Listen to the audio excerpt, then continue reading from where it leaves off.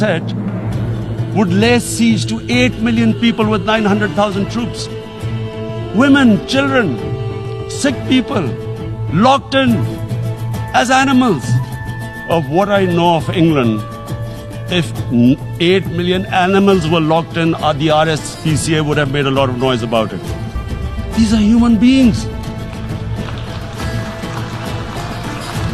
What is going to happen when the curfew is lifted will be a bloodbath. The people will come out. There are 900,000 troops there. These 900,000 troops, what are they going to do when they come out? There'll be a bloodbath. Mr. President, has anyone thought that what happens when there is a bloodbath? And we will fight. And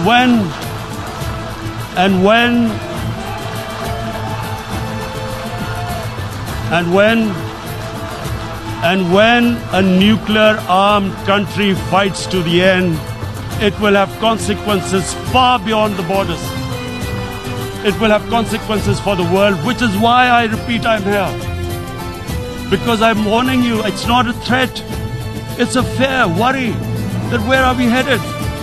And I've come here to tell the UN, you've got to, this is a test for the United Nations. You are the one who guaranteed the people of Kashmir the right of self-determination.